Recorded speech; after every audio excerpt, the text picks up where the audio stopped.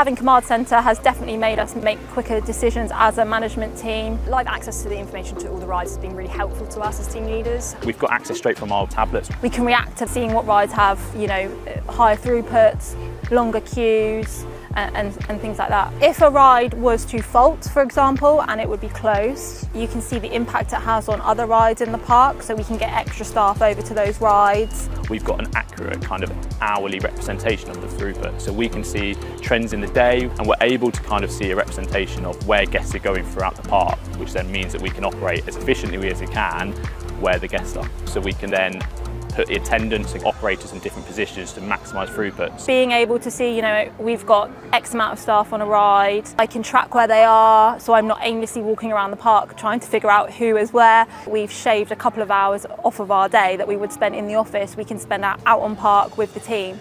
CmdCentr's allowing us to coach more. What we're seeing is their data that they input, we can actually relate back to that operator. We can spend that time seeing who is maybe not operating as efficiently as others and provide that specific target coaching to them. We can target individuals who maybe aren't as high throughputs as the others. Oh, that's got a really long queue. We would go out, coach on their efficiency. Maybe, it's their first day on that ride. Maybe they just need a bit of confidence, a bit of support. And I think seeing the queue times as it's happening, you can then react to it as and where you need to. It gives us a much more kind of accurate representation of our time where we need to invest it, so that we kind of provide a better experience to all the guests throughout the park. I think it then gives our guests a better overall experience in the park.